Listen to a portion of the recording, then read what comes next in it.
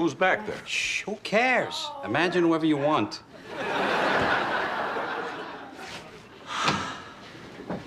How long have you two guys been out here?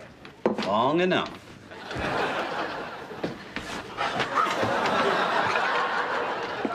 So what the hell was that about? Oh, please. Jake was massaging my shoulder. Sometimes I tighten up after a run, and he has great hands. Yeah, all that reading I do keeps him limber.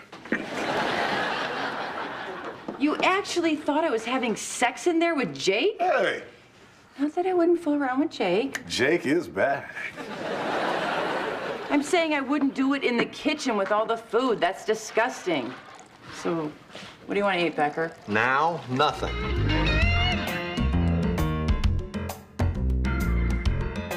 You are some of the most uptight people I have ever met. You think making it in the kitchen's weird?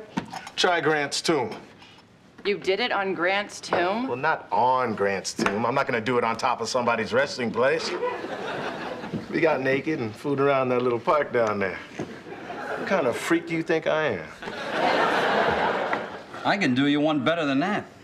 How about the torch or the Statue of Liberty? Get out. I made love to my new girlfriend up there. I don't believe you. I swear on my wife's head. Having sex in public places is very exciting. And the fear of getting caught adds that real erotic kick.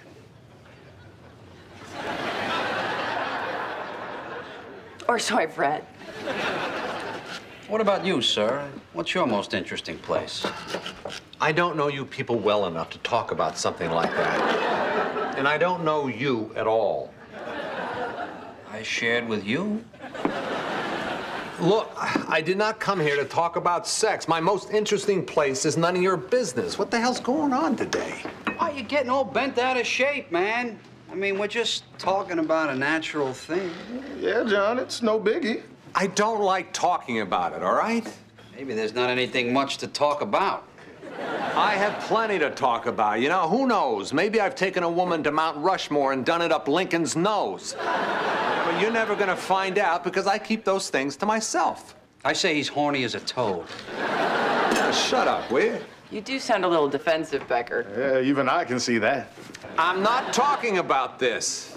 You know, people spend so much time talking about sex, they can't possibly be getting as much as they say they are. They're too busy calling talk shows or typing in chat rooms or sitting around diners swapping stories about the weirdest place they ever did it.